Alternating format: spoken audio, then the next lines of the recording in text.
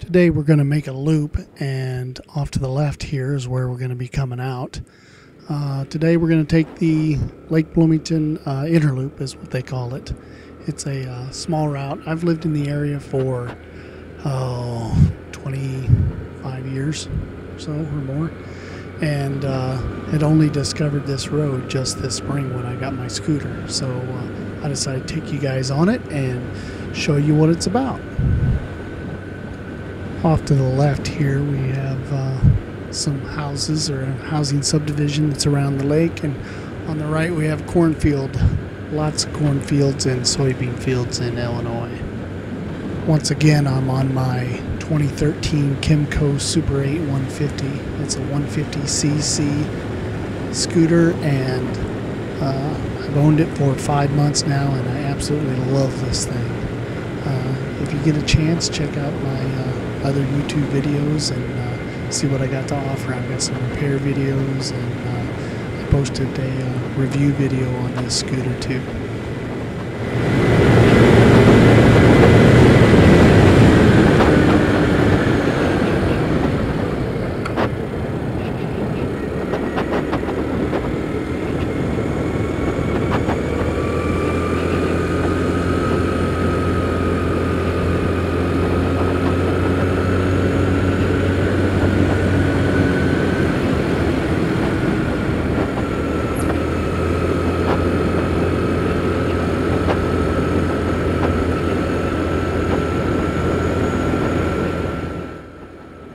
We got a guy up here walking his little girl, so we got to slow down for that.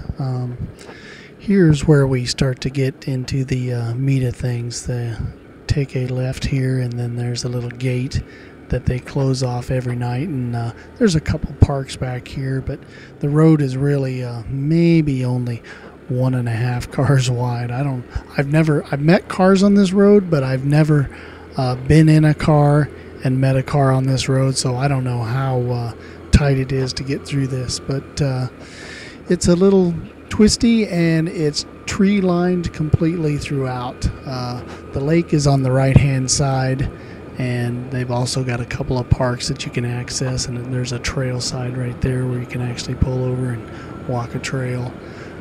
It's just a nice little place to get a small ride and come and relax and just enjoy the scenery and the shade.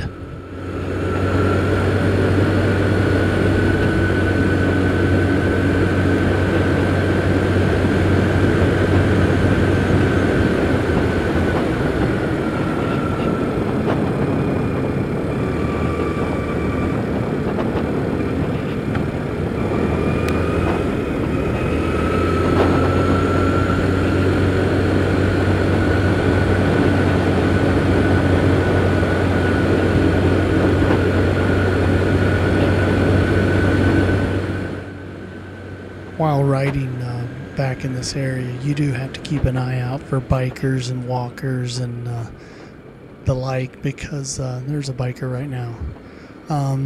Because pedestrians use this as a walking trail too, even though it's wide enough for vehicles to travel down.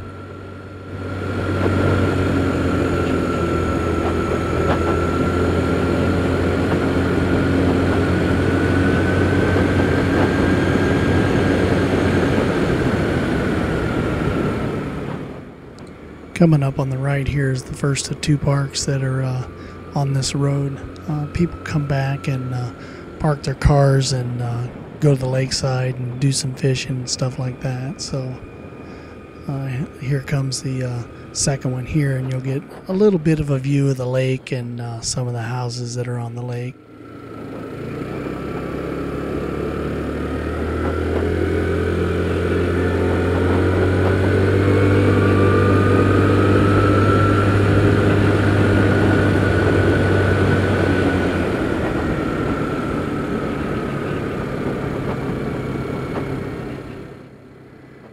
We're coming up on the end of the road here. We're on the back side of that subdivision that you saw earlier in the very beginning.